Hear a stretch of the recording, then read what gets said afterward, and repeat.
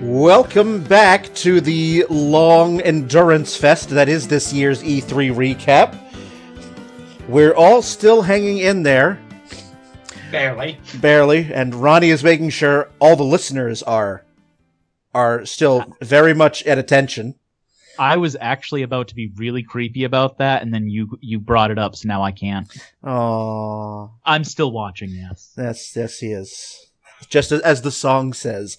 So, we've gone most of the way through. We've got 3 more to go, so we're going to go right into the PC gaming show. And I just know that, for me, I did not pay any attention to the PC gaming show. So, for those of you that did, you have fun. Enjoy. First one that I saw that looked kind of interesting, personally, to me, was Satisfactory by Coffee Stain Studios. Looked kind of like a Minecraft game with factory building. Kind of looked interesting. Another one I saw, Brian, you should look into this. It is The Sinking City, which is a Lovecraftian game. Ooh. It is basically Arkham. It is just a good old Arkham game. And I have no desire to play this, but Brian, I know that's right up your alley, so you may want to have a look at that. I will. Anything else that I saw? Oh, the only other thing that really, caught my eye was, because we can't have enough Battle Royale games now, there is another one called Realm Royale, but it's, oh, no, it's not Realm Royale. It's Rapture Rejects, and it's being done by Cyanide and Happiness, which is a popular webcomic. It is a top-down perspective battle royale, and definitely got the best reaction from the crowd, and it just looks stupid as hell, and a total parody of the battle royale games, and that would be fun just for the laughs. Yeah. I don't really have anything else. Is there anything else here? Well, No, not really. Everything else was just a whole bunch of games that's like, yeah, okay. Just Cause 4 again, alright. Hitman 2, okay. So, at the same time as the PC press conference, there was another press conference, which is what I have written down that I paid more attention to. Limited Run Games had their E3 press conference. Are any of you familiar with them? No. Yeah, okay. No. Limited Run Games is a company that gets the rights to do physical releases for indie titles. Oh. And releases them on consoles. They do a bunch of stuff. They heavily support the Vita and PlayStation. They have a good relationship with them, but recently, in the last 6 months, they've started putting stuff out on the Switch. So this is their first time ever having an E3 press conference, and they notice none of these are new titles, but they had some pretty big things that they got the rights to. The biggest one would be Golf Story, which is the best-selling game on Switch.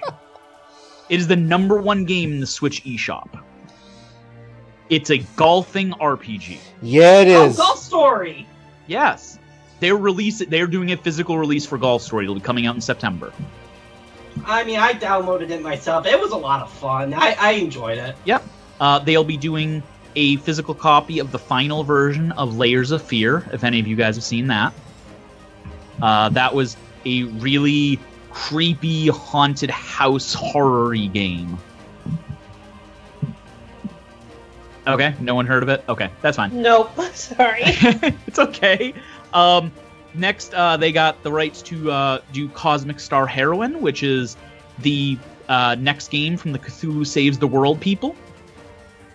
I referenced it in our podcast our free play podcast, but the section we did on RPG game mechanics and how they can update them for the modern era.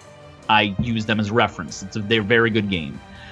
They got the rights to do Night Trap, the 25th Anniversary Edition for modern consoles. That's another one that goes over my head.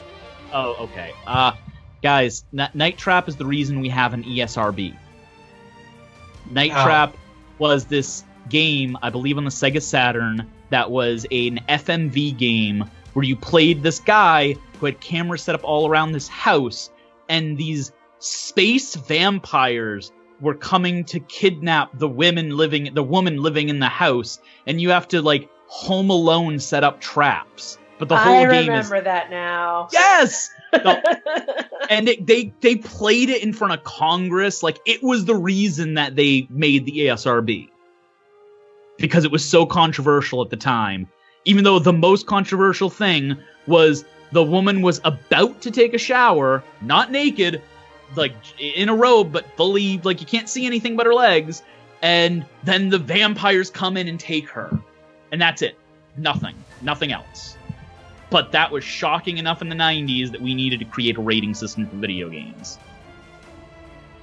Apparently, I'm the only one who knows video game history. I'm gonna see myself out. It's not that I don't know video game history, it's that specific area that you're going into doesn't intrigue me in the slightest. It doesn't intrigue me either. I have no interest in it, but it's interesting that they're doing it. I never thought I would hear Night Trap is coming out ever again. They got the physical rights to do Yooka-Laylee. That'll be coming out in August for the Switch. And they got the physical rights for Dust and Elysian Tale, which is a pretty well-known indie RPG. That one I have played. Okay, yes. All of those are for Switch. There are a bunch of titles that are coming out on PS4 and Vita as well that I did not write down because I have no interest in those right now. I do have a PS4, but that's not where I do my indie gaming. But there's a bunch of other big ones that they did there as well. That's all I have to say on that. Thank you for letting me run down a list of things that I think are cool that nobody else has ever heard of. All right, well, to each their own. So, unless anyone else has anything to say on the PC Gaming Show, we're going to go into Sony. We're going to Sony. All right. We're going to go to Sony then. Is everybody there? Are we sleeping now? So, to start with Sony, what the hell did we start with? Ellie is still a lesbian. That's what we started with. Well, I kind of meant the tent with the weird banjo playing that was Last of Us.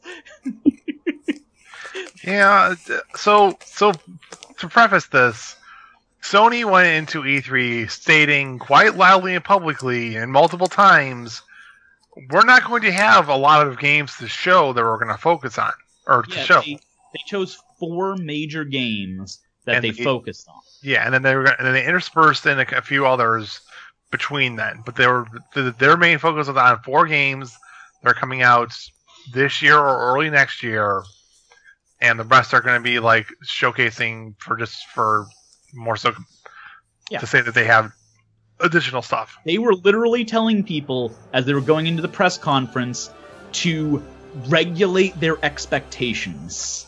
Yeah. 2 weeks before E3 started, we're only showing 4 main... We're only going to be highlighting 4 main games, and we'll show a few others, but most of them will be shown even before our press conference. Honestly, there wasn't a lot of Sony's, but I'm actually relatively impressed with what they showed.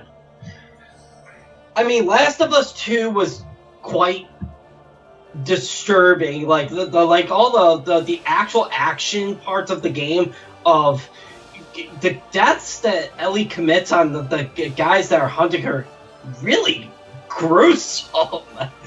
I mean, it made me quite uncomfortable. She shoots an explosive arrow at someone, and they literally blow up. It's like literally like she crafts an explosive arrow and then shoots them. They explode as though someone had stuffed a grenade down their throat and pulled the pin. Meanwhile, I'm just glad from seeing the beginning of The Last of Us 2 that they definitely still know how to play with their watchers' emotions, and that we're still going to have an emotional, story-driven game. Yeah. From what was shown, it definitely seemed like they have some things they want to tell, and they're pissing off their fan base with the... Now they're not pissed off the fan base, but the 3 or 4 minute beginning scene leading into the kiss was just interesting, and kind of people makes them wonder what the hell is going on. Yeah. From how I mean, this would probably be me having to go play the other game before, making too many assumptions on this. But yeah, again, someone can correct me on this. I don't think it was ever stated in the first game that she was a lesbian. I think that was the DLC.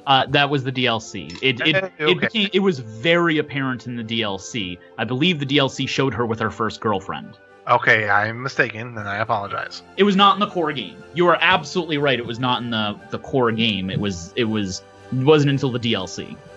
But that also begs the question: why does that need to be something that is stated? If she had a boyfriend, we wouldn't say anything. Because people are heathen assholes. Oh yeah, no, you're absolutely right. But I'm just saying in general. Well, do you mean in The Last of Us 2, or do you mean in the DLC? I just mean in general. I mean the DLC, they didn't make a big deal out of it. It was just she was dating someone who was a girl. In The Last of Us 2, I'm pretty sure the reason it was front and center was because so many people were pissed off about the DLC that Sony was basically giving them the middle finger and going, look, she still likes girls, fuck you. I see. Okay.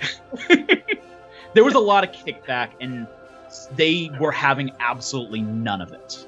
Like, it's not Sony per se, it's Naughty Dog, right? Yeah, I know. Naughty Dog, I know. But Sony could have told them not to. And I think Sony doesn't care in the sense that, like, this sold so well for them, and they care about the storytelling aspect of it, that they're fine with them just basically. The DLC came across very natural, Shanna, and then this was basically them just giving the middle finger and going, if you're not gonna like The Last of Us because Ellie is a lesbian, then don't play our fucking games. We don't need your money. I get you. Okay. Well, one interesting thing that I kind of took away from the trailer, and this might be me digging a little deep here, but this was just an observation. I felt like the actual action parts of this trailer were strikingly similar to the gameplay that we saw for the Tomb Raider trailer. They both featured women in the woods or in the jungle, sort of stealthily sneaking around and trying to not get caught by hunters. Did anyone else notice that? Yeah, that's actually a pretty good comparison. And there's a difference though in the sense of in the first one it was a guy and Ellie was the companion support character. That I do know, yeah. But she wasn't the main character until the DLC. Yeah, and that I knew, but I just found that to be very interesting, and from that I kind of took away that it's a very interesting thing that we're seeing more in these games, women being portrayed as survivors, as opposed to just, run and gun or whatever.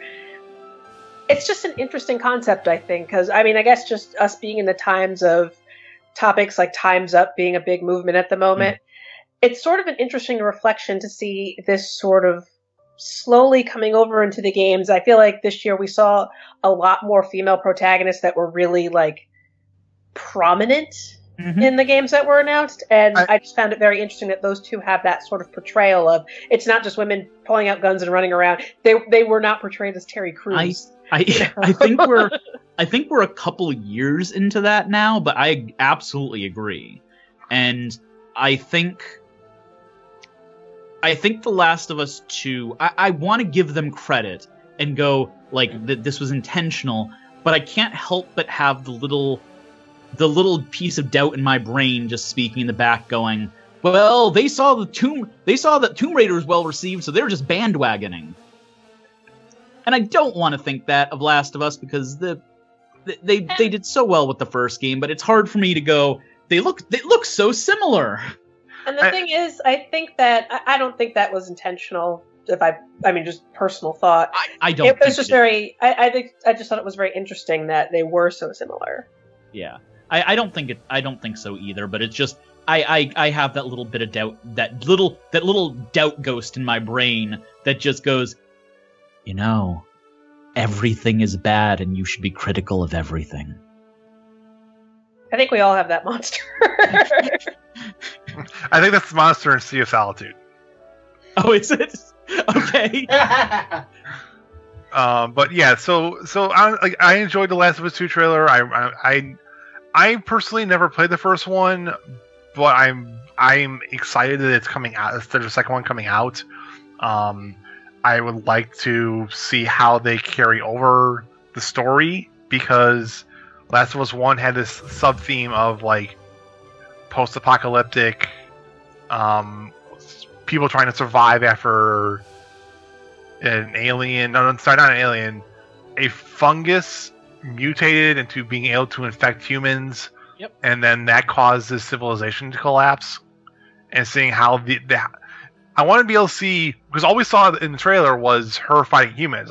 There's no indication of her of the fungus zombies. So I want to see that being as well. It sort of reminded me of The Walking Dead a bit. Whereas in the beginning, the things that they were trying to portray as the fearful things in the series were the zombies. And as the series progressed and as The Walking Dead progressed, they really started to ramp up the remaining survivors and humans as your enemies. It kind of seems like this is going in the same direction, because you're right. All you saw was these other hunters and these other people who were out there, and there was no trace of anything infected that she was fighting. I'm actually super excited about that, because anybody who's a fan of zombie movies knows that the scariest thing in a zombie movie is never the zombies. Never. It's the other humans. At this point in time, zombies are not a threat. They're a force of nature, and the things that you need to worry about are the humans or the survivors, or the things that are not nature, basically. Like, make sure before you leave the house you put your zombie repellent on, and watch out for Dave. He's got a shotgun and he's going to shoot anybody who comes near him. Basically. Basically, yes. Second was Ghost of Tsushima. This looks very interesting. The thing that immediately struck me was, as far as I can tell, the game has no visual HUD at all. It is just game. From what was said after the trailer, the people who made it. I forget. It's Insomniac, I think, right? I don't think they ever showed it. I never saw a dev. Yeah. So the people who are making Ghost of Tsushima, if someone can correct me on this, they Sucker Punch Productions. It was Sucker Punch. There you go. Thank you. So they said that they're aiming for a no HUD or a minimalist HUD.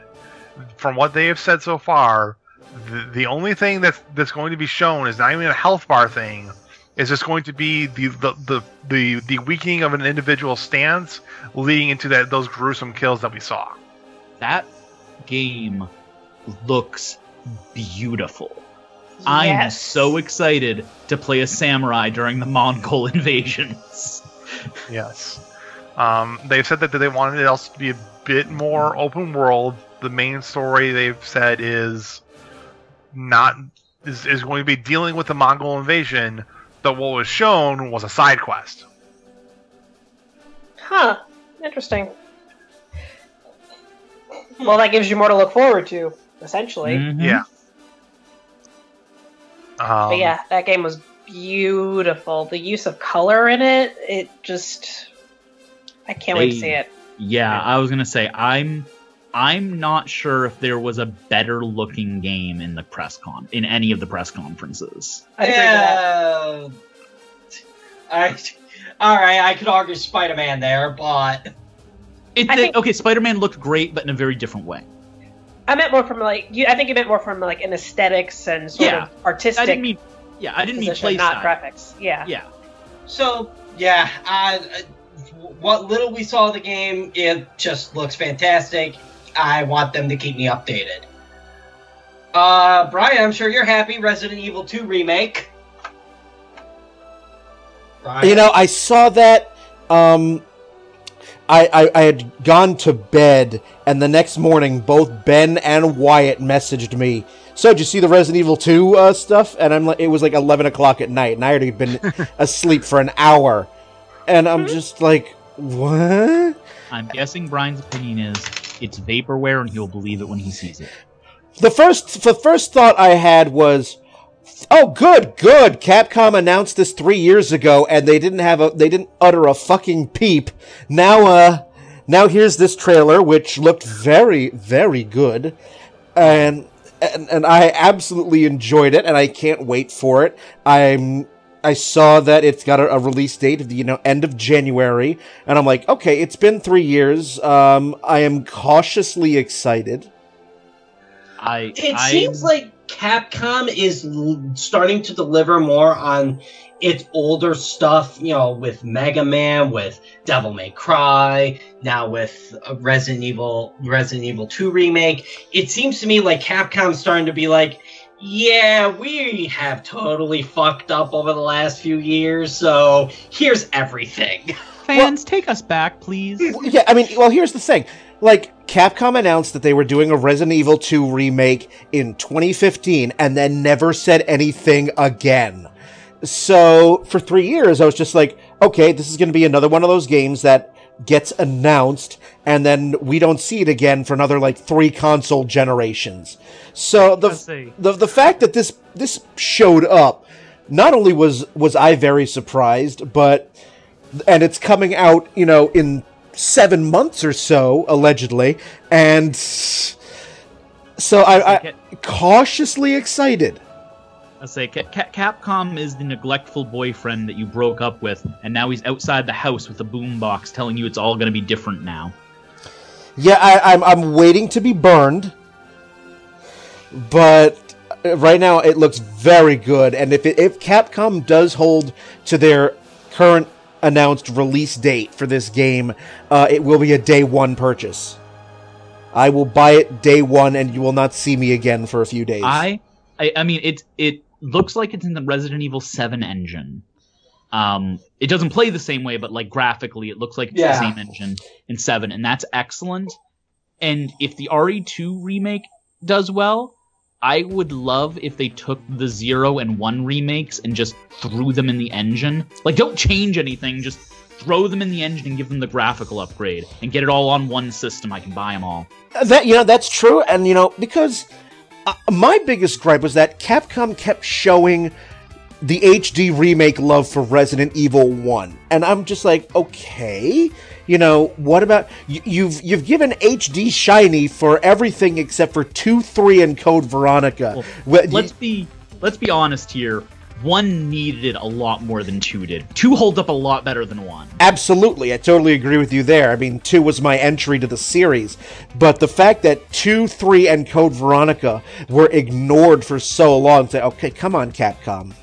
We know I would love if they do Red Nemesis. I would love if the big secret was that the Resident Evil 2 remake includes Nemesis. That would be amazing. That would be okay. Capcom, you're restoring a bit of goodwill. Good. But I would love to see Nemesis get the full-on remake and HD clarity and all that fun stuff. It would be beautiful.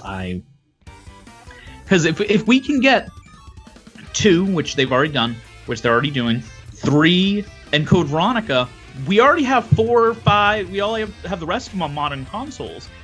So we'll finally have everything playable again. Yeah, we absolutely would. We absolutely would, and I've got it all on Steam except for, hopefully, with 2, 3, and Code Veronica. So it's...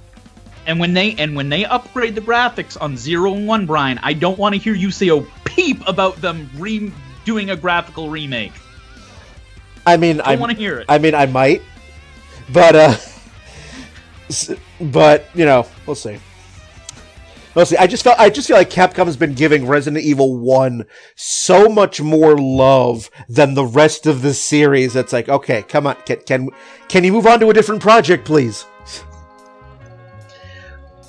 So next up was the Kojima mindfuck that was just Death Stranding. And Oh, then, what was that shit? okay, Oh my What God. was that? okay. Here, Still I can sum it up for you very quickly. It's post-apocalyptic FedEx simulator.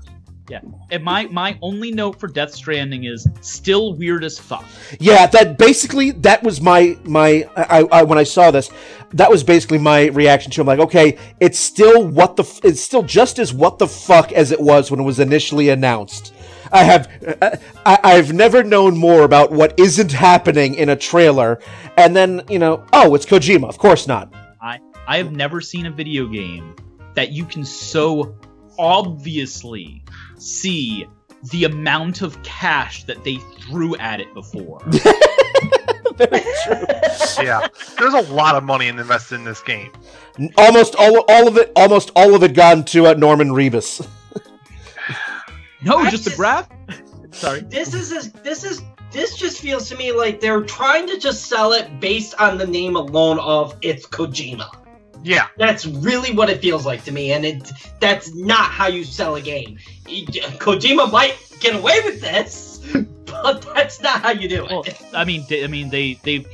happened before. Daikatana was successful, right? so Somebody Wah, got wah. it. Thank you, Shanna. in terms of what it was actually shown, it looks nice. They don't explain a lick of anything. Nope. And just leave everyone else to go guessing, like, here's more gameplay, or supposed gameplay, we have no idea if it actually is. And Yeah. they're left with, like, okay, here's a bit more information, too. You're apparently a FedEx delivery man. I feel like Delivering what? Bodies? I feel like Apparently, sorry, Delivering Ron. fetuses? I feel like we'll get more of what's actually going on next E3 because I don't see this coming out for at least another year. oh, that's not coming out for another year in the least. It's probably not At least. probably not coming out for another 20 years at least. They need to put it out before Norman Reedus dies, so Yeah. Like, Kojima's been wanting to make a game with Guillermo del Toro so badly that, yeah. So, but yes, And then, go on, oh, sorry. go on. Anything else on Death Stranding or not really? No, I'm good. I have two things. Okay. The one little bit that I got from the trailer is it kind of seems like Norman Reedus got a little typecast in this.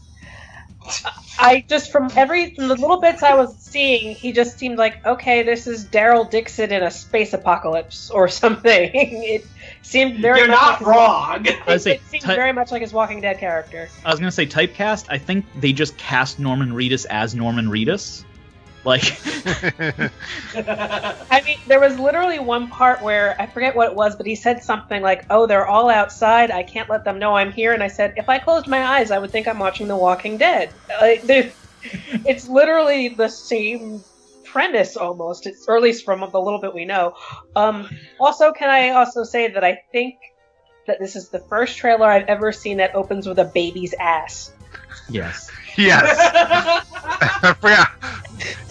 See, you thought seeing the head of a baby inside someone's esophagus was bad. You didn't say thing about seeing what the baby's behind was. I said, "What is this?" But yeah, that's all I have to say. And the enemies that are giant ghosts with umbilical cords going into the sky. Yeah, there's some real fucked up shit going on in that game. I do not want the drugs they are on. I was gonna say the only way this could be more disturbing is if H.R. Geiger was working on it. Well, Shouldn't give them any ideas. yeah. It's not too late. All right. Anything more on Sony? Spider-Man! Neo 2? I need those photos of Spider-Man. We're going in order. Neo 2, right? It's a Yeah, thing. there's Neo 2 technically. That's all I have to say. It's a thing. Yeah, I'm sure a lot of people like the first one. I'm sure the second one will be more of the same. It's basically for people who like Dark Souls type games. Anybody got anything else? I'm trying to cockblock Nick. Anybody got anything else? Disowning any? No, I got nothing. Yes. I have nothing except photos of Spider-Man. Yes, but No Spider-Man. Spider-Man! as someone who just really enjoys the old Spider-Man games of just swinging around New York City, just seeing the gameplay trailer for this year was just awesome. Electro, Rhino, Scorpion, Vulture. Pretty much the formation of the Sinister Six. And that is amazing. And maybe it's just me, but the tease at the end is obviously Goblin. It can't not be. I think some people were saying it was that because the originator of the Sinister Six is Doc Ock, that everyone was saying, "Oh, it's got to be him." But didn't Doc Ock show during the fight on top of the raft? Was I mistaken? I don't think so. No. I don't remember seeing Doc Ock. I assumed it was Doc Ock. Shocker, Scorpion, Rhino, Mr. Negative. Yeah, Mr. Negative. Although Mr. Negative, I don't think was ever part of a Sinister Six. He was not. But the combat looks sweet. Kind of reminds me a bit of the Batman games, so that's cool. It's basically an Arkham game with Spider-Man, and that's not a bad thing. Yeah, I saw that too. Yeah. I mean, the Arkham games are super cinematic, and that type of game works for just about any superhero. Yes, it does. And the only thing that's making me upset is that it's September 7th release date, and Dragon Quest XI is September 4th. I'm going, fuck, I have to pick. What? No, you don't have to pick. You just have to not work and play Dragon Quest for 24 hours every day. I already have vacation set aside. Funny enough, I had it set aside even before these two release dates were announced. I was like, oh, what fortuitous timing. I was going to go and travel, but fuck that shit. I was going to say, you can seriously get 80 hours in before Spider-Man comes out if you just don't eat or sleep. Yeah, but I like eating, and I like sleeping. Well, then I'm sorry, Nick. You're just going to have to die. I'm sorry. That's the end of it. Then your only recourse is you have a couple months now to create a time machine to give yourself extra days. You better get working. I'm pretty sure I can get pretty far in Dragon Quest XI before Spider-Man comes out. And I'm sure Spider-Man will be probably about a 15, 20-hour game. So I could probably punch through that in 2 days. So that's honestly really all Sony had. Yeah.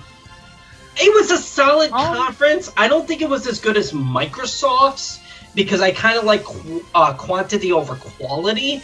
But considering what Sony did last year and most of their games were out, it was like, I'm okay with the deep dives of the various games. Yeah, I definitely... Sony is number 3 for me. I'd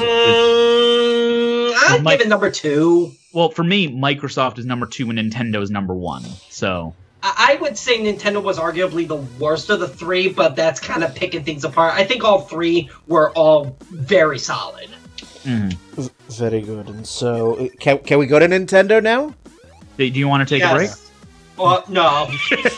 I would like to get this stuff, at least get my thoughts in before I leave. Yeah, I'm just playing, Nick. All right. So Nintendo was the one that I was looking forward to the most, and I was watching the Twitters while the Nintendo Direct was going on, and then watched it later after I came home. So. I will say my notes for the Nintendo Direct are not in any order whatsoever, so I apologize. So, they showed off some DLC for Xenoblade Chronicles 2. I actually have to get off my ass and play the damn game, because I loved the first Xenoblade Chronicles. I need to actually play it. I was very intrigued with Super Mario Party. Mm-hmm. Yes. Did you see how they were friendship ruining? Yeah, that's my note for Mario Party is let's ruin some friendships. I just love the fact that Mario Party is the Nintendo franchise that nobody admits that they actually love. It's Monopoly. It's Monopoly, but with Mario. I do like the fact you can use multiple switches to make unique minigames. That did seem kind of neat. Yes. So cool. Being able to just move them around and actually changes the game, that's... Mind you, that's local. That is a local Switch thing only. It's not an online thing. Right. Yes. There's no way it could be. Also, screw you, Nintendo, for throwing Mew with every Pokeball Plus controller for Let's Go Pikachu and Eevee. Why? That's amazing. Because you basically are like, all right, how much money for the Pokeball controller? Here's my I was getting money. it anyways from my wife when she saw the Pokeball controller went, I need that. And I'm like, okay. And they said, get a Mew. And I'm like, yeah, I'm going to get a motherfucking Mew. So, let's be honest. This is not necessarily a game that's designed for diehard fans of Pokemon. This is a game meant to be for the Pokemon Go people to get them into Pokemon as a game before the actual Pokemon game for the Switch comes out next year. Yes. Shut your mouth. I'm going to play this and I'm going to love it. There's nothing wrong with let's that. be honest. Also, let's be honest. If you're an actual Pokemon game, you played this Pokemon game when you were 5 years old in 1995 when Pokemon Yellow came out. 8. Whatever. 1998 was Red and Blue, and I think a year later was Pokemon Yellow. I think that was. I think I'm right. In any event, you played this. You played this game 20 years ago. Doesn't matter. I played it way more recently than that, but that's fine. I returned to Pokemon Red and Blue. Speaking of friendship ruining, Overcooked 2 is going to be coming to the Switch. That looked so good. Wyatt inflicted Overcooked 1 on me recently. Did you kill him afterwards? Almost. Did you give him third-degree burns? Oh, it's like, and because it's Wyatt, he didn't tell us anything about the game. He just put a controller in my hand and said, "Let's play." That sounds about Wyatt, yes. So That's very Wyatt. I was not prepared for the crippling anxiety that happens when you. didn't just shove a controller through him. I nearly did after the first round. I'm like, what the fuck is this? Yeah, Overcooked looks like it could be a fun game, but it will test your relationships with other people. Yes, it will, because it's co-op zaniness. So, did anybody else see not MechWarrior for the Nintendo? Oh, Daemon Ex Machina? Daemon Ex Machina, Okay, I'm sure that might be interesting, but giant mech warrior games have never been my thing. Okay, I was like, that looks really cool. We haven't had a MechWarrior on a Nintendo in ever. I think they might have had a game like that on Super Nintendo, but I don't think it was actually a MechWarrior. But like, I'm pretty excited for that. Like, that looked pretty cool. Was there an Armored Core game on GameCube? Maybe that's what I'm thinking of. But it's been a long time, in any case. Yeah. Killer Queen Black looked interesting. Kind of looked like Joust. I was gonna say it's basically Joust with bees. It's really I fun. love Joust. Yeah, I love Joust. So Killer Queen is an arcade game that has never been brought to consoles before because the control scheme is so unique to arcades, but somehow they've made it work on the Switch. So I'm interested in seeing how, but it's one of those arcade games that you can't really port over because it just doesn't work on consoles. So I'm interested in seeing how they made it work. We'll see. Oh, Fire Emblem. Emblem Three Houses. I'm glad it's announced.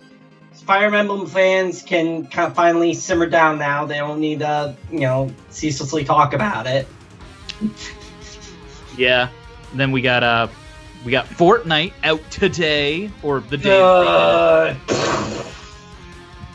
Hey, a lot of people love that. I mean, to be fair, having Fortnite on a Switch is kind of a big thing. Yeah, and it has crossplay with Xbox and PC, not PlayStation, because Sony still has their heads up their asses. It was stated too that within a couple days of it being announced, being on the Switch, it had been downloaded over 2 million times. So that means there's at least 2 million Switch users. Right now, the Switch, I'd have to look it up. I looked it up a little while ago on how many the Switch has sold, but the Switch, if it continues the trend that it's doing, it's going to outsell the Wii. How scary is that? It just might. Mm-hmm. It just might. Now, I know they also showed... I know there was a game that it's already out. It's been on PC for a while. Hollow Knight. Hollow Knight, yep. Yeah. Looks like the Metroidvania to me. Yep. Ark Survival Evolved. Mega Man 11, World Ends With You. Okay, no. We're not skipping over that. I'm so excited for The World Ends With You. Oh my god. I have been waiting for this for years. The World Ends With You was one of my 3 favorite games of all time. Oh my god, there's gonna be a new campaign at the end of the game. We're finally gonna be able to find out who that girl was that we saw at the end of the iPhone one. Oh my god, I'm so excited! And they're gonna be in Kingdom Hearts. I am so excited. This is beautiful. The end. And, wow, that was amazing. Okay. and Duly noted. And Ronnie's got wood. All right, it's only for you, Brian. Only for you. Thank you. I feel bad for Deja. Oh, I don't want to talk about Smash. Oh, but we're going to. Leave that for the end. That'll be the last one. That'll be. I know. It's just. I know, but I really have to get moving here soon, so I just want to say my piece on Smash, and then probably start taking off here. Okay. I am definitely not your typical Smash user, and I really, gameplay is the most important thing to me, and you really need to have, especially for a fighting type game, you need to have game balance. So in order to have game balance, you need to have fewer characters. Not 68! I remember them going through, like, here's our character roster for Smash Ultimate. And I'm just like, they're trying to name them off, and I'm like, they get like 5 into it, and I'm like, they're gonna have every single fucking character, aren't they? And sure enough, they are having. As soon as Snake showed up, I was like, oh dear fucking Christ, it's gonna be everyone, isn't it? Yeah, it's everyone. It worked for Marvel vs. Capcom 2. No, it didn't! Iceman was the single most broken character in the game! It's still played to this day in tournaments. So, yes, Iceman's banned! I will say this. Most games nowadays with a large roster for fighting games eventually reach some semblance of balance. It takes a while, and it takes a lot of investment and play by the community to, balance it out, so therefore the developers can, fix the problems. You're asking Nintendo to do this. That's the point I was trying to make. That's for developers that actually care about their game. I don't think Nintendo cares about the Switch or the balance of Smash. The funny part to me is you're saying this about all these characters, but here's the funny part. We know every old character's there, and we know the 2 new characters and the new Echo Fighter, but we did not see the character select screen. We don't know that this is all that's in the game. Oh, no, there's plenty of time for new characters to come. There's going to be a few more, definitely, and I understand that. It wouldn't shock me if the roster topped 70. And this was every fear I had of just this big, expansive roster. I do like that they're throwing in all the stages. That's what's looking like so far. There's over 70 at this point. So holy fucking shit. Yeah. I don't mind some of the extra assist trophies. I don't mind the directional air dodge, but it seemed like to me that Nintendo was completely pandering to the competitive scene, to the competitive audience, which means you're just going to get more tryhards playing this game and rage quitting on you mid-match. And I think the online is just not going to be worth it. I already have pretty much stopped playing with all my friends locally because I don't want to spend 200 hours practicing to get nowhere. I actually, like, yes, I think like them doing the 0.1 percentage point so you can actually see on the damage exactly how much something does, like, those are definitely changes to competitive market, but the including every Smash character ever is definitely them giving a stick to the casual crowd, not the competitive crowd. I disagree with that because there were a lot of competitive players that were crying and moaning for Snake to come back, for the Ice Climbers to come back. They really wanted some of these other, competitive viable characters to make a comeback, and they did. Well, okay, I understand that, but to a serious fighting game person, like, they're looking at what the moves do rather than the characters and exactly what roles each character plays, and having 18 characters that play the same role doesn't really matter to them. They just choose whichever one's the best. It's the casual crowd that goes, I want my favorite character. I haven't seen them since 3 games ago. Why can't I play them? And see, I'd rather see a smaller roster with better balance and just see things more streamlined than just throw a massive pool of characters at me and say, here you fucking go. Hence why I said it's more of a casual thing. The casual people do not care about game balance. They're never going to see the balanced game. They want to be able to have fun playing the character they want to play. And like I said, that the big roster is a big olive branch to those players. And that's fine, but then I hope Nintendo starts making more options that seems like they're expanding more to the casual crowd and giving a big middle finger to the competitive crowd. You can't cater to both. They tried that with Smash 4 and it blew up in their faces. They can't do it again. Sure they can. They can fail at it, but they can certainly try. And this is why I probably am not going to go get Smash Ultimate. Because it's gonna be you chase 2 rabbits and you're gonna lose both. It's that rule of this is why you see different audiences for each different kind of game. It's why you see Blaze Blue and Guilty Gear and Street Fighter and Tekken perform so well is because they look at the casual crowd and say, whatever. I got 2 comments to that. One is, have you ever known Nintendo to learn from their mistakes? Fair. And 2, Nintendo does prioritize. Just them, Smash will always be a casual first game.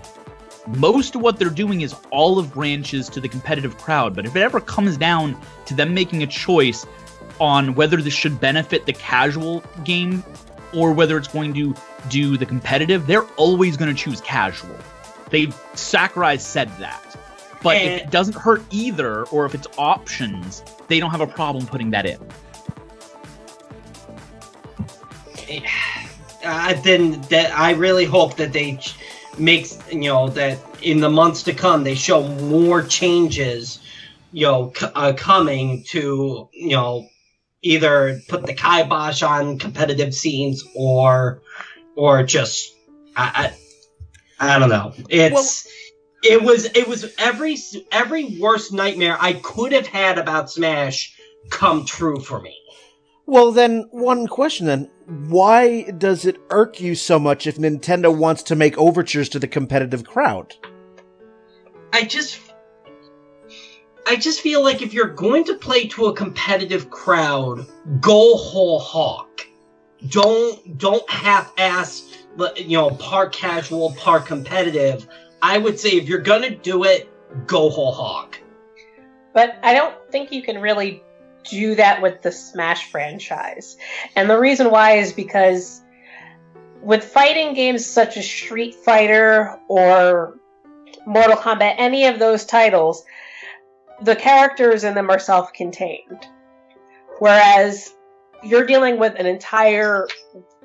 You're not even just dealing with an entire empire with Nintendo. You're dealing with everybody's favorite characters, and everybody has a favorite character.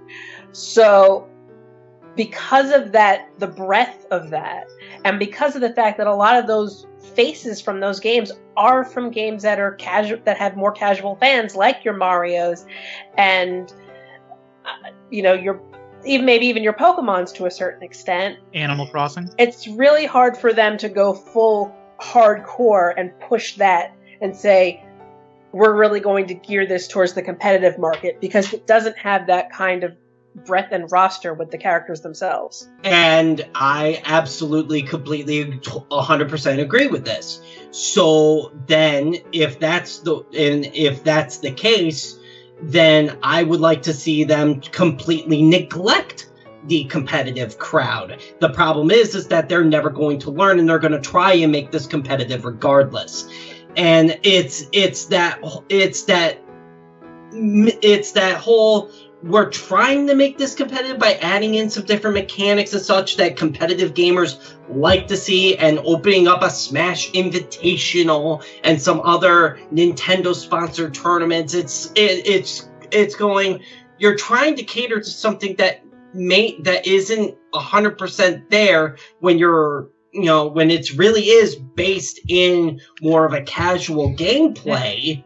Nick, I mean, let's take exactly what you're saying. The earlier Smash games did not cater to a competitive crowd at all, but there were still competitive tournaments. This is to the extent, this is like them taking a first-person shooter and putting a spectator mode in, so if people want to do it as an esport, it's easy for them to get footage. Like, none of these competitive changes will touch the casual crowd even a little bit. Not a single one hurts the casual crowd, which is their primary crowd. All it does is make it easier for people that want to play it competitively. And if they want to play it competitively, they will make it work. They'll do what they did in the past and do tier lists for characters, or ban the character if there's a balance issue. But like, they're gonna do it no matter what. Like, the game is going to be competitive for certain people no matter what. I don't see how making changes that helps them hurts the casual audience if they won't even notice any of it. And the answer to that question will be the online play. And they did the for fun, they did the for honor, or for glory rather. I think that was called. Yeah. And for fun or for glory, yeah. For fun, for glory, and both of them, well, not for glory, but for fun, completely fell on its face because Nintendo was not prepared for the online scene of trying to get multiple people. Even for glory had its connection issues. Now, granted, that can be person to person, but for something that relies mostly on an online connection, and you would almost have to for the Switch, because if you want to use a GameCube controller, unless Nintendo creates something that supports multiple USB ports, you're either going to have an online wired connection and no GameCube controller, or a GameCube controller and wireless connection. There's no in between. So I just feel like this is, for people who want to jump into the online scenes, this is going to be extremely difficult to do, because because for fun is just going to be this laggy mess, and then for glory you're going to run into all the competitives and competitive tryhards. And unless you're going to do couch multiplayer, I don't really see how this is going to be successful if you're going to, try and cater to two different crowds. Couch multiplayer is the only kind I do, so other than theoretically, I can't argue with you about the multiplayer stuff, because I don't play online multiplayer, period. So I tried it for just a little bit in the Wii U version, and even with a wired connection, it was impossible to play for fun. The only way is for glory is to play in For Glory, and that was a train wreck and a half because you just run into people who are just trying so hard to make it into the competitive scenes. My opinion is that online multiplayer is always going to be shit in fighting games. You will never get away from that, so don't even try. Put the option there because some people like to troll other people or like to go out and show their e-peen, but like you're never going to fix that, and I don't think there's any chance of you being able to. I think if you put, I mean, you've seen, you could see it with games like Killer Instinct and with some of the other games that support netcode. I believe Soul Calibur 6 will. You can see that the online, again, it's not perfect, but it is significantly better. If Nintendo really wanted to walk in that direction, I think they would explore that as an option. They could design netcoding. Just as an example, Guilty Gear and BlazBlue, they have netcoding where, even for the US, which is a fairly large continent, they can do cross-country gameplay online with some frame loss, but it's not to the point where the game is unplayable. Right. It just makes it so it's not ideal for a competitive environment. It's good for casuals. It's good for the... And it's still good for practice. I've seen that, enough of that with competitive players that it is at least a viable option. Yeah. If, it is not ideal, it is still the best way is, in person, and no one will dispute that. But for what it's worth with our current online capacities, it's serviceable. Yeah. If they threw out all of the stuff that they put in just for the competitive crowd, multiplayer would still suck, wouldn't it? Like, not a single one of those changes will make people play any less shitty towards other people. Right? Because of just the community itself, rather than the... Yes. The problem isn't that, like, they could take all of the competitive stuff out of it, but people were already playing. The competitive scene started with the Smash on N64 and only got bigger from there. It's never gone away. It only grows. No matter whether they put in stuff to support them or not, they're there. Like, I guess the part that has been the problem for me is that fact of everyone tries to make everything competitive, and that honestly is a pet peeve of mine, and I would like to see gaming companies. I know Game Freak has been one that looks the competitive community right in the eye, gives them a nice big middle finger, and then does everything precisely the opposite to piss them off. And I guess I just wanted to see Nintendo continue on that trend of just giving that middle finger, because not everything has to be this hyper competitive scene. But if you are going to cater to that community, make more of an effort than you already are. Meanwhile, I've already pre-ordered the game. Yeah, once Nick leaves, I'm probably going to talk about how awesome Smash is. So, I'm going to continue to look at the single player options, the single player modes. I'm not completely shutting myself out. They didn't do a very good start with me, but as more details were released after the press conference, it looks like items could be good. Assist trophies and Pokeball summons could be good. So, I mean, it's something that I'm gonna continue notes on, keeping track of, because I liked the old Smashes. I loved Brawl, and I loved Melee. So I'm hoping like this can rekindle my love for it. But this was just, it was not a good first step for me, personally. And I know I am in the very, very, very, very, very small minority of this.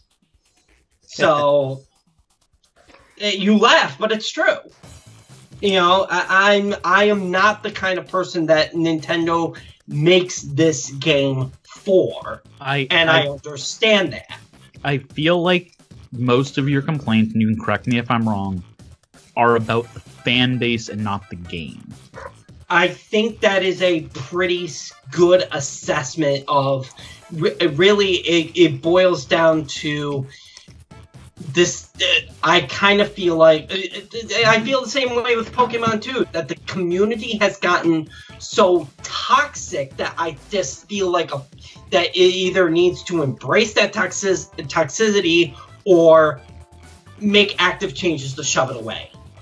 And that is something Nintendo can control, and they choose not to.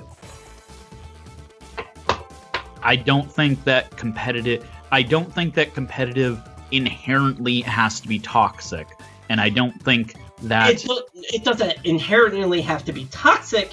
It's just how it ultimately ends up being, because all it takes is a few bad eggs to spoil a whole bunch.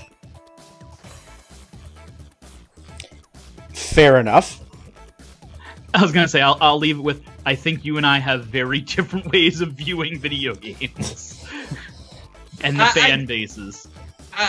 Really, fan bases, pending the fan base, can either be a really good thing or a really bad thing. You want examples of how things can be really bad? Look at any competitive Pokemon forum. Yes, but that still doesn't affect me having fun in my single-player Pokemon experience, and the online multiplayer scene in Smash does not affect my couch co-op playing with friends.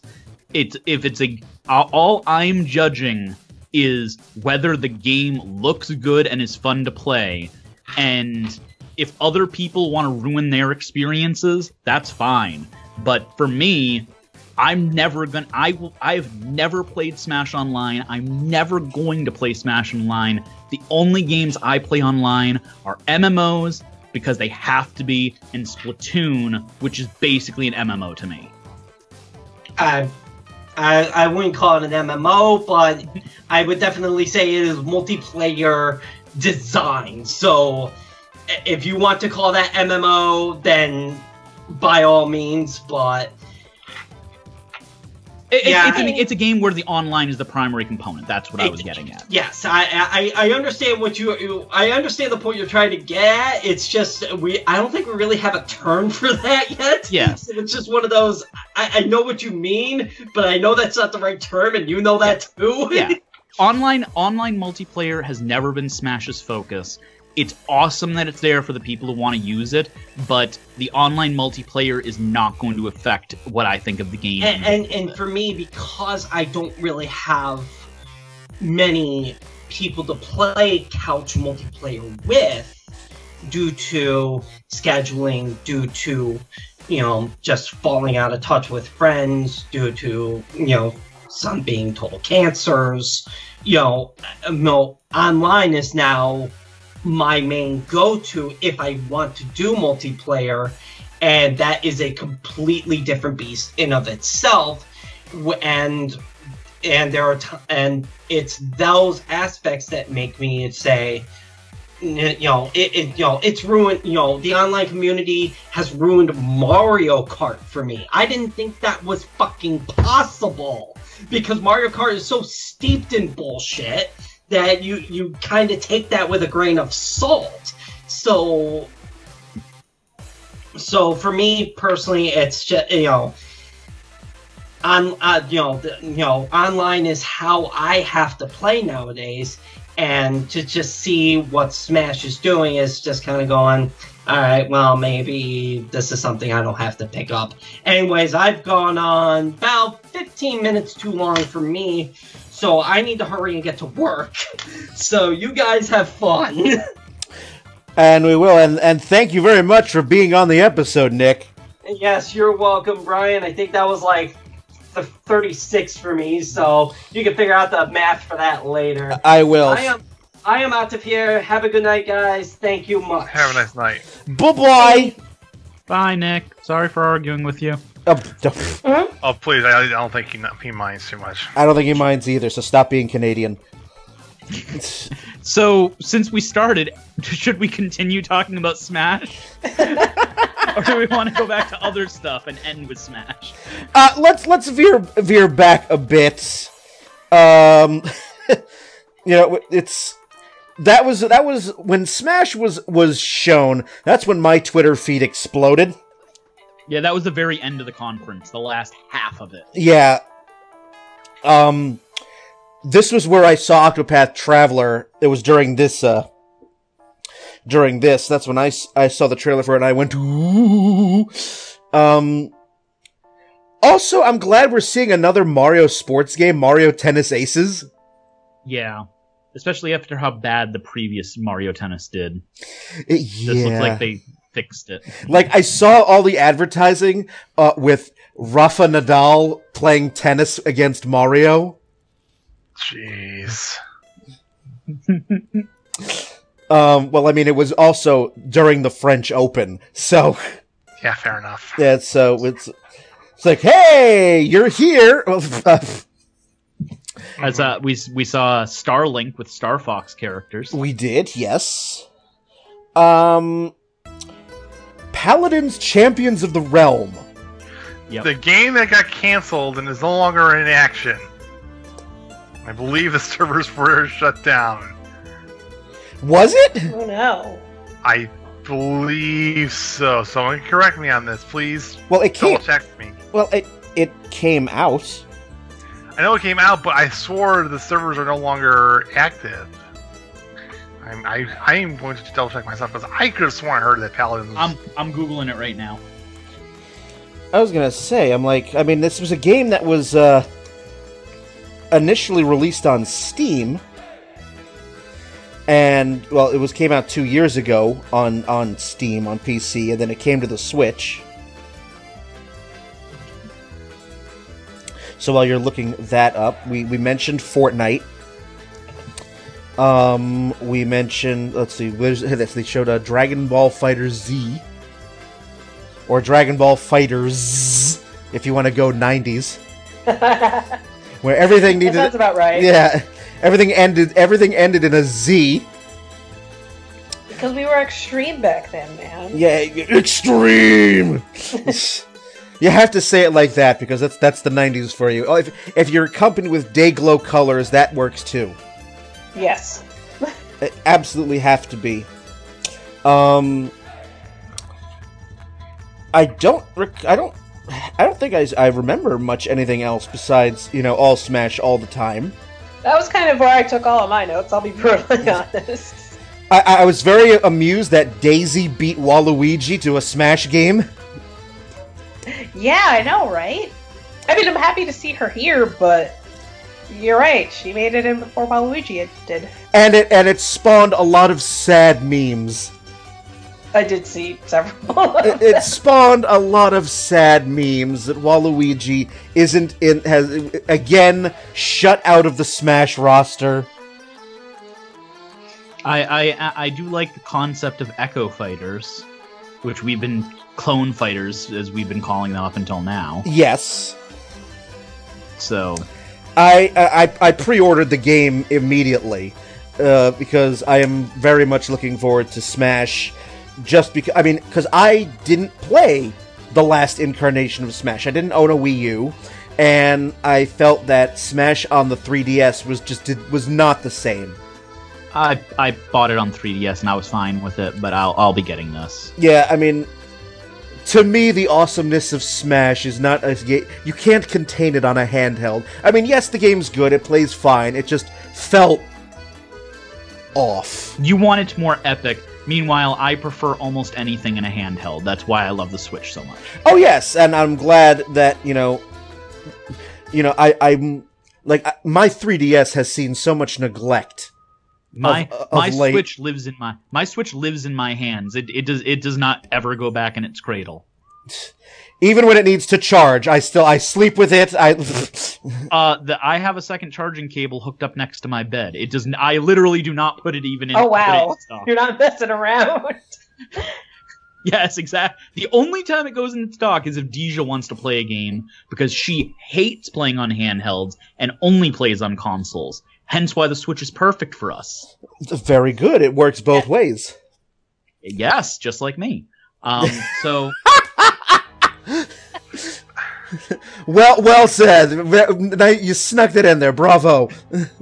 So, from what I saw for major changes for Smash character-wise, we got Mario with Cappy, which hopefully they'll add a new move or two in that references him. We got Breath of the Wild Link, completely new setup with abilities, with his ultimate being the Ancient Arrow. We got Zelda from Link Between Worlds, which I love because I feel like that game got a whole bunch of attention when it came out, and then everybody forgot about it. Fox got his Star Fox Zero look, and then we got Inklings and Ridley for new fighters. I was, Ridley's been one of those characters that people have been asking for a long time, and Nintendo finally heard the call. And the way that they presented Ridley, oh my god. Where he just straight up murdered Mario and Mega Man, and I was like, wow, talk about an entrance. Mm-hmm. And just the expression on Samus's face. Yeah, she's like walking through. They get taken out. She's like walking, just stops and just like you can hear the sigh even though there's no sound. Mm-hmm. It's just like he's right behind me, isn't he? Oh. Damn it! And I'm super happy for Daisy. I'm super happy. Yep, Daisy. David Hayter is doing the voiceover again for Snake. Of course. Which, yes, good. They finally answered the question for Schrödinger Smash. Is it a port or a new game? The answer is it's both. And again, I saw some complaints about it's like, this feels more like a port. And I'm just like, again, for me, this is basically going from Brawl to Ultimate. Well, it is. This is exactly what I thought, except they went farther than I expected. It is Smash 4, the same engine. They took the game and they went, we're gonna do a bunch of updates, and then they lost control of themselves. They had too much caffeine, and they just updated everything in the game everywhere. I think that's fair. They just got drunk one night and they woke up and there was Smash Ultimate now. What did we do? I think we updated the game. What did we update? Everything. And I'm just... And also amusing the crap out of me is that Nintendo still... And I know why they do it, but the once again, the revival of the GameCube controller... Yeah. I'm just like... They will never give that up. They will never. I'm like... You're bringing back the GameCube controller for a single game again, Nintendo? Okay, to be fair, this is another one of those bones being thrown to the competitive crowd, because literally every single one of those people that are competitive about Smash use the GameCube controller. Hey, if they can make their money back for making them, why the hell not just put them out for every system? They make. Why not? Which is fair. I mean, yes, the GameCube controller feels very nice for Smash. I will be playing it on my Switch Pro, most likely. I mean, I do have... I still have 4 games. And they announced that if you bought the GameCube controller adapter for the Wii U, it'll work on this as well, so... Which I have, so... I'm like, good, I won't have to buy... I already have 4 GameCube controllers. I'm not going to buy another one. Yeah. I'll say they announced the Smash Invitational, which Nick touched on a little bit. So yes. We'll have that in the Splatoon 2 World Championships for competitive Nintendo. And you know Nintendo gets a cut of money from the having Smash as a competitive game in the esports world, so why not? Go right ahead. Knock yourself out. I mean, I will never play I will never play a Smash game competitively. So for me, it's always been a fun, casual series. So anytime I see a Smash Brothers tournament on the pack schedule, I'm like, nope, fuck you, not going, nope. I did that once, got eliminated in the very first round in about half a second. Just, no. You have fun and joy, but... You're not going to win the bronze medal for like the 12th year in a row? No, and that's silver medal for the original Mario Kart. Okay. Because, you know, it's always been... Smash has always been fun and casual for me, and I have some friends who, when they want to play Smash with me, they insist on turning off all items and playing only on Final Destination, and I'm just like, no, fuck you, you're in my house. No. We're not... Here's the funny part. I play it casually. I still prefer it that way, though. Because I don't feel like... I'm bad enough at the game that items are just going to fuck me up more. Which, for me, is half the fun. It's like, ba-bomb! Like, I'm always the worst person at Smash out of my group because I never play it alone. Like, I'll play through the story mode once because I love that. If there's one, Smash 4 didn't have one, which pissed me off. And then I'll play once every couple months when I have somebody over to play with, and I'm terrible because they play all the fucking time. So I have one character that I learn how to play, and then I try to remember that one character, which is typically Zero Suit Samus at this point.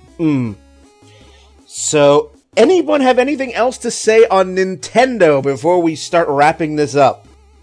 I have one more thing. Go ahead. Can we talk about the fact that they're adding fake Smash Balls? Yes, I saw that. That's going to be hard to see on a screen. That's going to be brutal. I mean, I'm always the one who scrambles for the Smash Ball, and to know that I went for the wrong one and the other one's on the other side of the screen and someone else has it, that's going to be fun. Yeah, exactly. Exactly. I was excited to see a little bit more of the Octo expansion for Splatoon.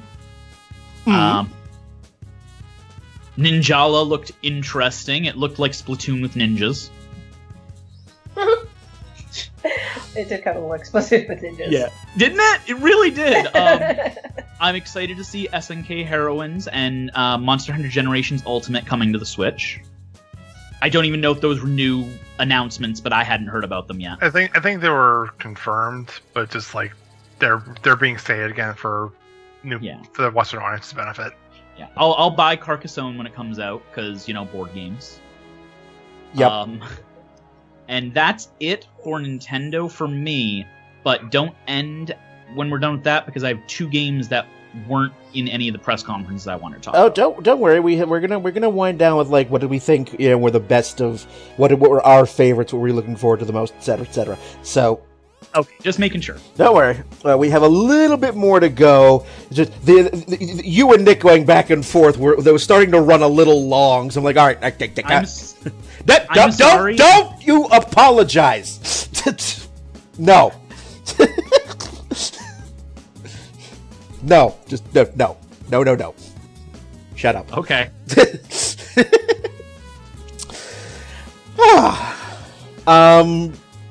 But my feelings, Brian, I need to express my sadness at it running long.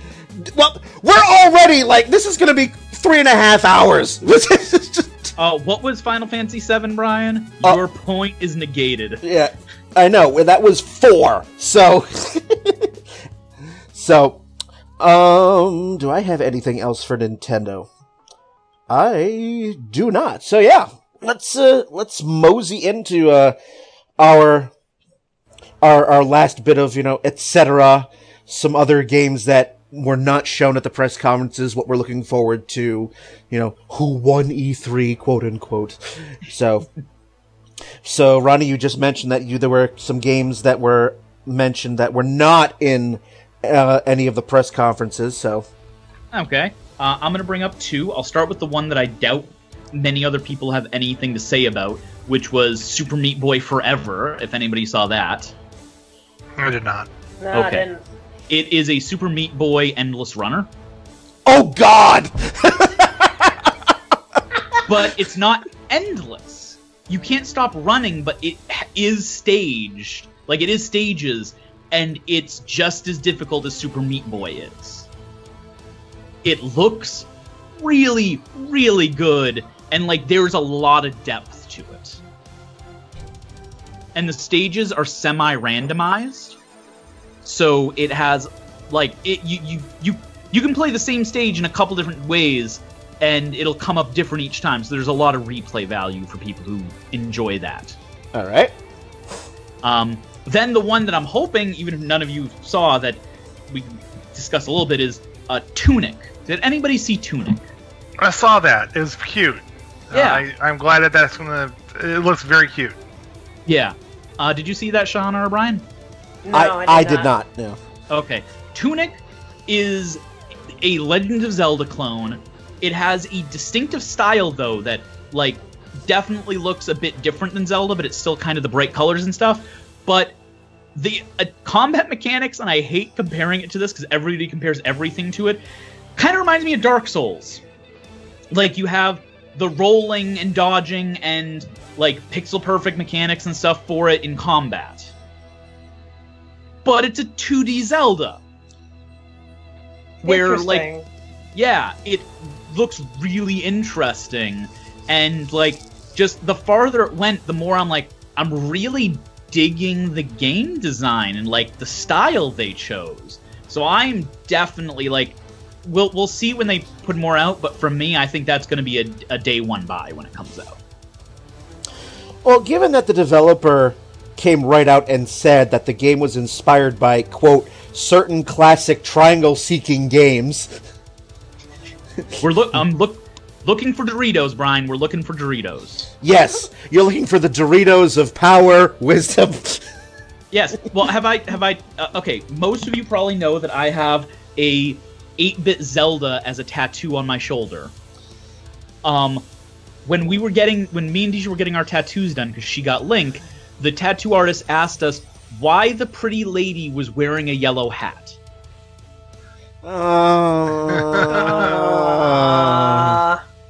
Oh, get me the Geritol. Yeah. Oh, that was interesting. I need to chug some Mylanta now. I didn't think there was anybody, even non-gamers, who weren't at least aware of what The Legend of Zelda was. I'm going to weep now. Oh. So those were the two games that weren't brought up, that weren't shown in the press conferences. They were shown separately. Okay. As individual demos at E3, so. Anyone else? I think that's it. I got nothing else. All right, Shanna? I think I'm good. You think you're Now good? it's just a matter of waiting for all of these games to come out. Yes, that is now the thing. So, of all the things that we saw during these E3 press conferences, what games are we looking forward to the most? So, whoever wants to go. Don't start with me. I will not start with you. Ron or Shanna? I'll start. Cyberpunk 2077, Tunic, Sekiro, Ghost of Tsushima, Dragon Quest 11, Spider-Man, Last of Us.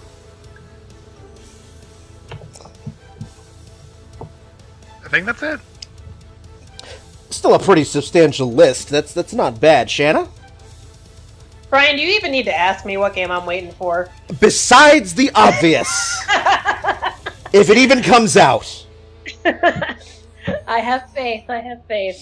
So besides Kingdom Hearts 3, Shadow of the Tomb Raider definitely caught my eye, but it just made me kick myself for saying I still have a nice new shiny copy of Tomb Raider sitting in my living room that I need to do and just do the damn thing. Last of Us, same thing. And I mean, I'm looking forward to Smash as well. Okay. All right. I will go then, and we'll leave Ronnie last. So he can catch his breath for a second. Yes, Smash, definitely. I'm looking forward to Octopath Traveler. I'm looking forward to that too, yeah. I am looking forward to Resident Evil 2.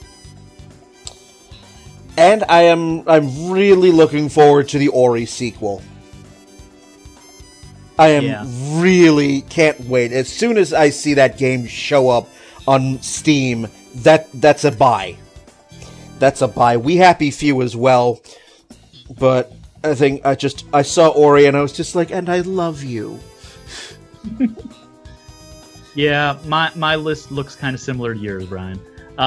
So for me, it's Ori 2, Octopath Traveler, Tunic, and The World Ends With You! I will definitely, I am also excited for The Last of Us, but I'm not listing it because I still have not finished the first one. Yeah, same. So I need to do that before I can get it. But these 4 games are ones that I will be picking up on release. Wasn't there I'm looking at the full list. There was a Catherine game. Yes, there was. It is, I can't remember the full title, but Catherine Full Body. Full Body, thank you. Catherine Full Body is a remake of the original Catherine with an entirely new story in it. There's a third character you can choose to date, and there's a lot more depth to all of the character stories, and there is a new ending, which supposedly will be the official ending to continue the series. Fair enough. So but we still need a lot more information on that. Yes. Also, just because these games are just a throwback to childhood. The Crash Bandicoot Insane trilogy and the Spyro trilogy. Oh yeah. Yeah, no, those were. I was really happy to see the announcement for those two. Yep. So I'll always be happy to see those coming out. So in 20 years, are we all going to play Elder Scrolls 6? Dude, I couldn't even play Skyrim. There's giant spiders in it. That's my one.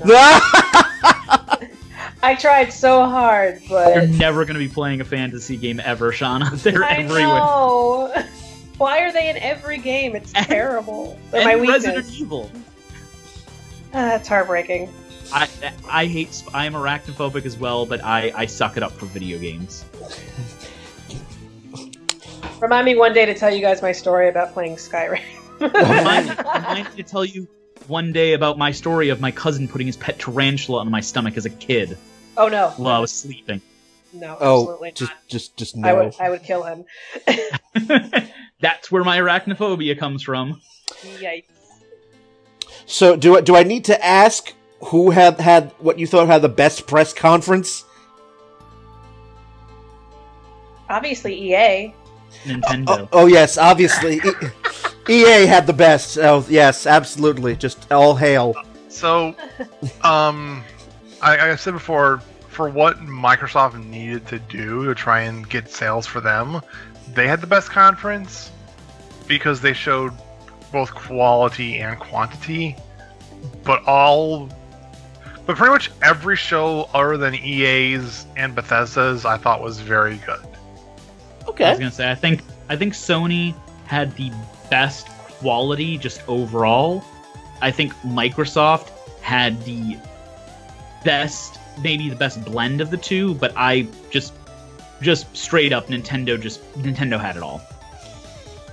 That's fair. That is absolutely fair. I mean, Nintendo was the one that I paid attention to the most, because I am Nintendo fanboy through and through.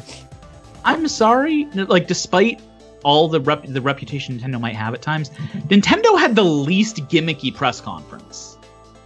That's true. That is true, because I mean they seem to have, because now they've done this for a few years. They've decided to do the Nintendo Direct as opposed to a traditional press conference, and it seems to be working out really well for them.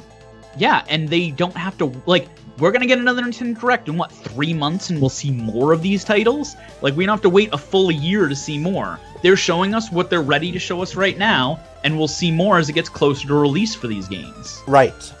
So, start saving your money now, people. Because some of these games are coming out within 6 to 12 months, and good. The Switch needs games, and it's getting them. It's absolutely getting them. So, unless anyone has anything else more to say about this year's E3, I'm going to put this to bed. I'm good. Oh, I forgot one more game that I need to add to my list to get. Beyond Good and Evil 2. That is also on my list. But beyond that, yeah, I'm good. I dread to ask, Ronnie, do you have anything more that you want to add to the... I already said no, I have nothing to add. Oh, I'm shocked. All right, good. So, if any of you out there on the wide world of the internet have any questions, comments, thoughts about E3, this episode, or any other episode of downloadable content, you can let us know. We're on Facebook and Twitter. You can send us feedback on the website by clicking at the feedback button, dlcpodcast.com. You can hear every single episode there, as well as iTunes, YouTube, Stitcher, and Google Play Music. So, the thunderous typing. Sorry, my fault. That one I will let you apologize for. So, all it remains for me to do then is to thank Ron, Ronnie, Shanna, and Nick for being on this very long episode. Ronnie, I hope that all of our listeners were glued to their seats. Not a single one moved, except for that one, but he doesn't move anymore. Oh no, I'm a little scared to figure out what you did. Or do I not want to know? I don't want to know. I don't. You've played the Resident Evils. You can take a guess. I can. Brian, 2 words: plausible deniability. Yes, absolutely, absolutely. So, on that fun note, I am Brian, and have a good one, everybody.